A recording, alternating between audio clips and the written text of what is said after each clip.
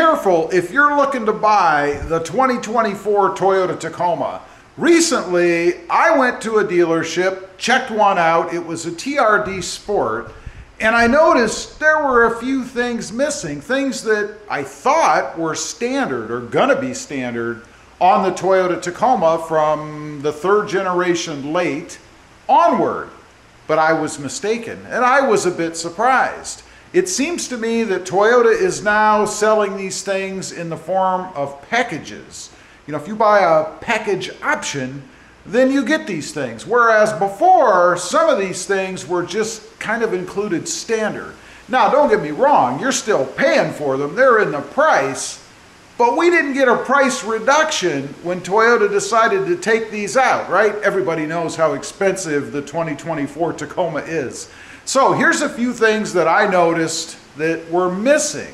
And this was, again, a TRD Sport, more of a top of the line, middle of the line truck. First of all, this right over here on the side. I even went to use this when I got in the truck.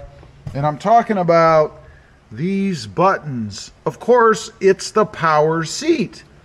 I was really quite shocked. When I got in that truck, I went to adjust the seats, of course, as one does. I reached down and I felt nothing. That's because they're not included.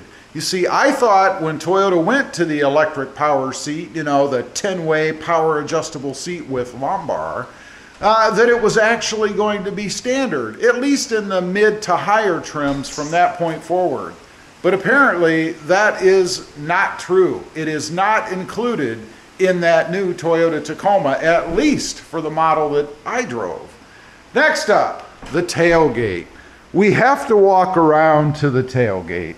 This was very surprising to me, and I thought this was standard at all trim levels, but it's not. Not the tailgate itself, obviously, but this function. You know, when you do that, right? The dampened tailgate. It is not a standard option, if you will, or function all across the trim levels. I know that because I saw someone open one actually at the dealership. They were inside and they went to open the back and they just let go and it slammed down. Very shocking, to the point where a couple of the salespeople actually came around to take a look and see what it was, right? I can't believe that they're not including that as a standard option. One caveat, I suppose, the tailgate on the 2024 is much, much lighter, but still, it's a little shocking when you go to put that down, expecting it to be dampened to just slowly go down, and it does not. Next up, we have to go back to the bed again. I was really surprised that this appears to now be an option. I'm talking about the cubby over there. On the one that I looked at, it did not have any cubby over there. It was completely flat. However, when I looked at some other Tacomas, the new 2024, I did see that there was a cubby included. So apparently, Toyota is now doing some sort of bed package. Man, that's heavy. They're doing some sort of bed package where it's an option to have a cubby in the back. I don't believe they've included two like they used to, but at least to get one back there to throw stuff in. Now, the next thing, we got to go back to the bed again. They seem to really be picking on the bed, I think, with this new Tacoma. I noticed when I looked at the 2024 that it had a texturing to it, that all of the surfaces inside the bed were textured, not like this, it's just the smooth, slippery plastic or composite, if you will. Still have the composite bed. Looks like this has a little more texturing to it than what mine does. Yeah. Well, I thought that was a standard feature, that was just the way the new bed came. But come to find out, it is not. What I experienced at the truck I looked at was the spray-in liner. The first time I've ever seen a spray-in liner in a composite bed on the Toyota Tacoma. Now, I will say that spray-in liner was pretty good quality. I mean, it was done so well that it looked like the bed was actually made that way, but it was not. So it's something to be aware of, I guess, if you're going to look at the new 2024, if that's important to you. Of course, I would still throw a bed mat in there no matter what, if for nothing else than to protect the bed. So I don't know that it's really necessary and a feature that you probably ought to pay for. I mean, if you're going to put a mat in there anyway, why have the spray-in bed liner unless you're looking to maybe protect the sides and the front a little bit more?